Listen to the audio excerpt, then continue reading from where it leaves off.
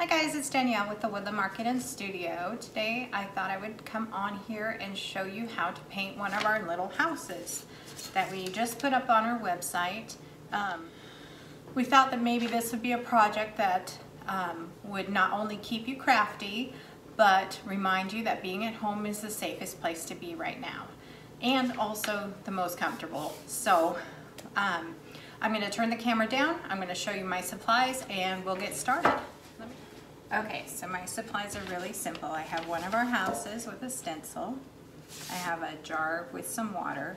I have an old gift card for squeegeeing it down. I have one paintbrush, a little cup for my base coat paint, my reading glasses, and a couple paints to use for the lettering and the little heart. I'm changing it up a little. I'm going to do it gray because my house is gray. I may change this to a red. I haven't decided. But we'll get started by painting the base of our board. This is a blue-gray paint. It is actually a flat house paint. And if you have house paint, as long as it's a flat or a satin finish, it would probably work. So if you wanted to match your home, you could use that.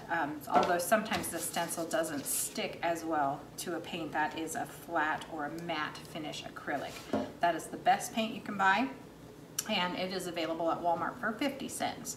So it's very cheap, and as long as it says matte on there, you're good. So what I'm gonna do is just really quickly base coat my board.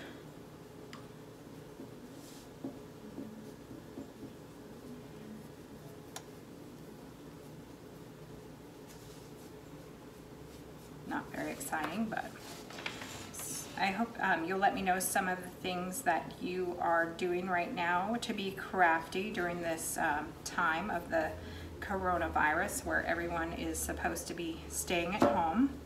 I've been mostly just, you know, chilling, watching TV, YouTube videos, watching other people craft. But every time I come into the shop, I try to paint something, create something, so that I am staying active in the whole craft area. It is what I love to do, so it's something that I focus on. I know I have a lot of crocheters and crafters on here. Let me know what you are crafting right now. So I painted the three sides, and I didn't paint the back yet because I don't want to get my hands all painted.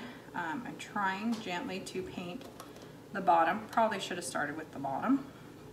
It doesn't really need to be painted thoroughly, but I do like to finish all sides so that it looks, whoops, so that it looks professional. All right, so fingerprints and all. Kind of a messy painter, so that's pretty normal for me to be covered in paint. So I'm just going to let that dry, and the paint needs to be completely dry before you put your stencil on. So give yourself something to do, go have a snack, check your emails, do something, let this dry completely, and then we'll come back to it, okay?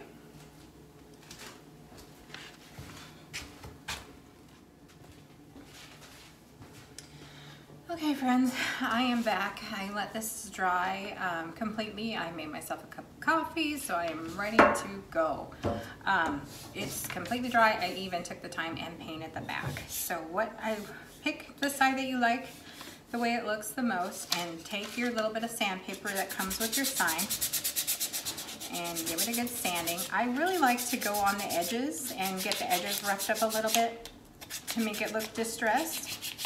Bring some of that wood grain back through. If you wanted to make it pretty distressed and have different colors show through, you could do a base coat of gray and or black, and then put white on top of it and sand it to have the bottom color come through.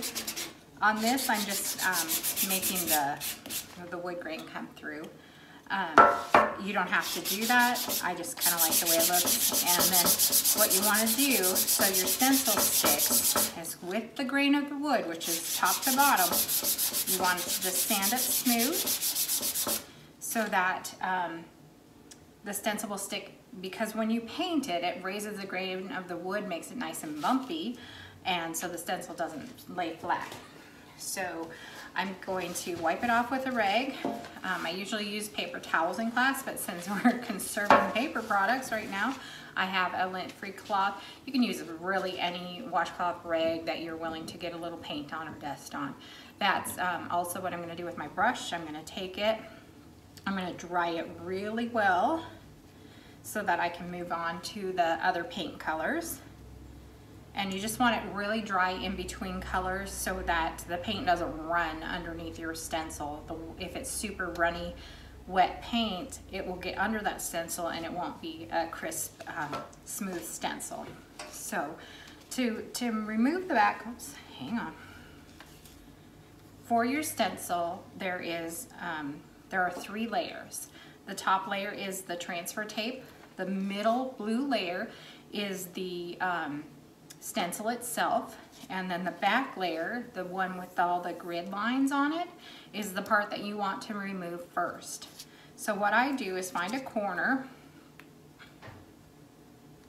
and try to fold it over, and then pull back, lay it upside down, and gently pull back on the back, nice and slow.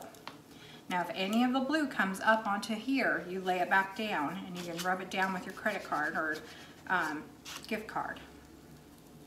So just nice and slow. These are really simple stencils, so they should come off really easy. Save this little back because I'm going to use it as my paint palette.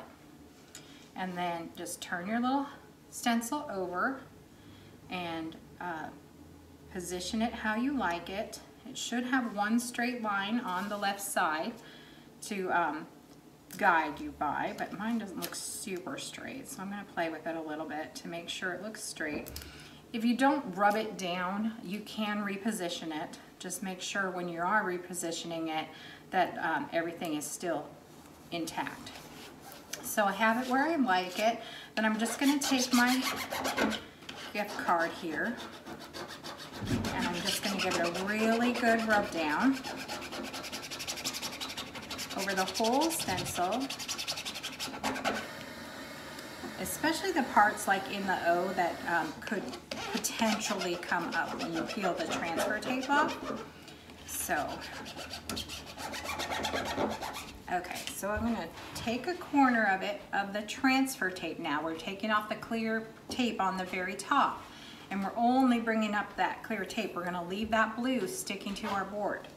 So just really slowly slide this back. And if any pieces, don't just yank it off, it will destroy it.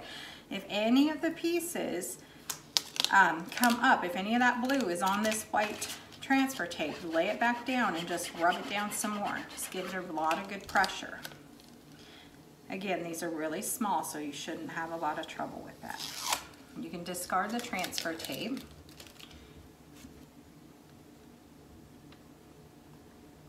Excuse me. Need lots of coffee these days.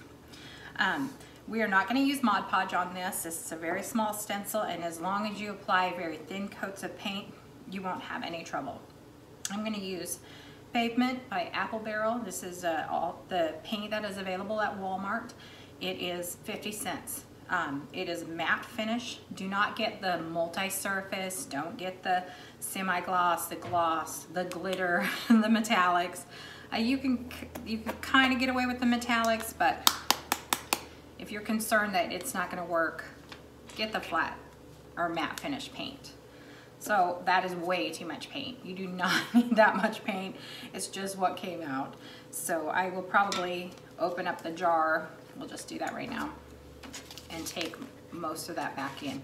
This is a really, really dark gray, and it is going to coat very quickly.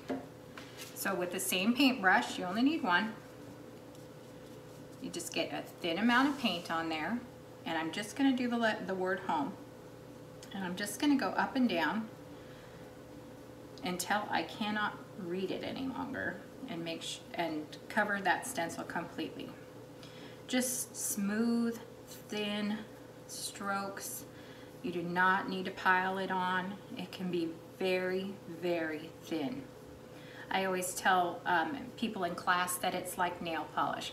That first coat of paint, nail polish, is not going to show up. It's going to be really thin, almost transparent. The second coat is what it sticks to. That's what it sticks to. So there we have it. You can't read it.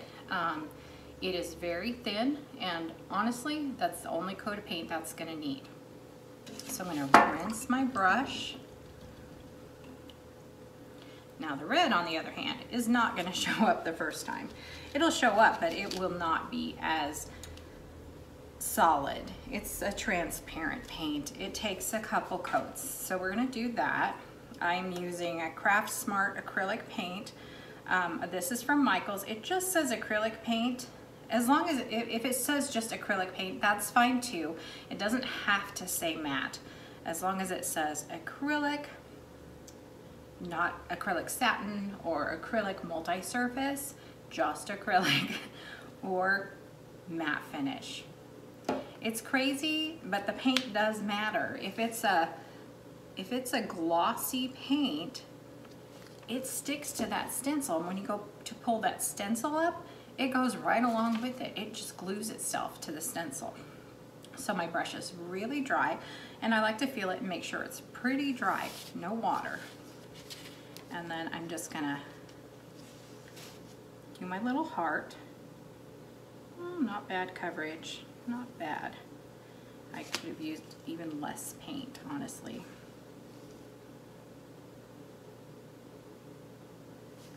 So there we have it. Painted my little heart. Now we're gonna let these dry completely, and I might come back through and put one more coat on the little red heart, but the word home is perfect. So we're gonna let this dry. I'm gonna drink my cup of coffee and I'll get back with you.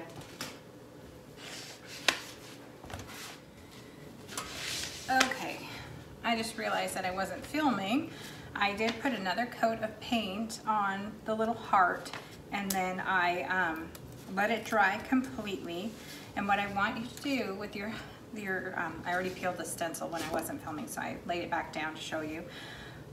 What I want you to do is turn your little house sideways. You do not want to pull it from top to bottom. You want to pull it from side to side so that it doesn't cause any slivers.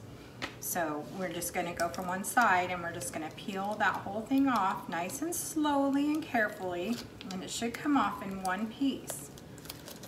And this is, since I reapplied it, came off really easy, way easier than it normally does. And then the only thing left in your stencil is the O in the heart, in the home.